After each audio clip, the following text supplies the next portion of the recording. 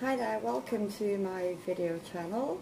Today is my 1301 sketch of the day.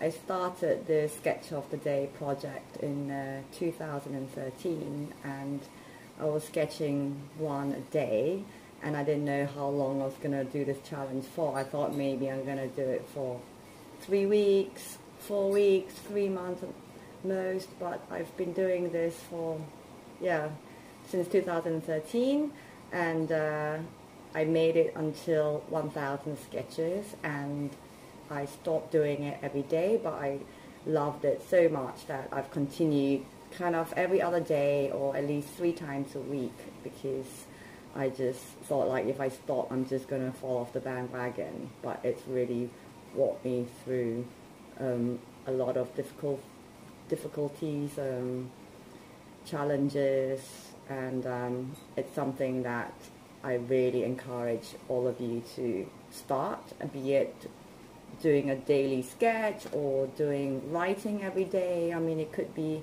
anything that you want to pick up, but I do challenge you to try to do maybe a 100-day challenge and see where you go with it. So as usual, today's sketch, I'm gonna start with showing you my tools. Firstly, my sketchbook, which is moleskine. I didn't start with using a moleskine. I basically just used scraps of paper that I clipped together to make a little notebook. And from there, I experimented and explored with different types of sketch pads, notebooks.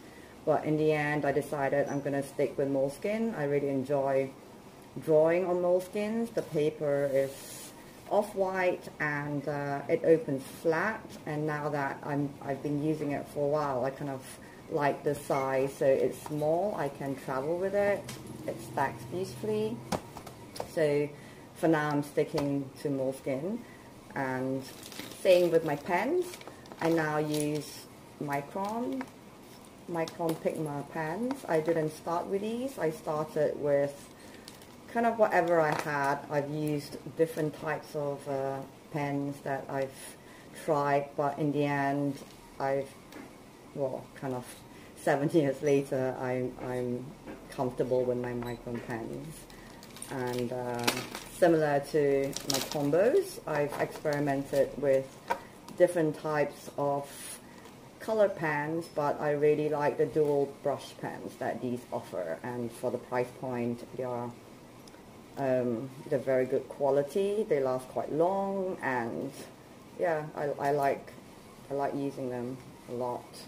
I mean, not to say I don't use other pens for different colors, but the bulk of my pens are Tombos.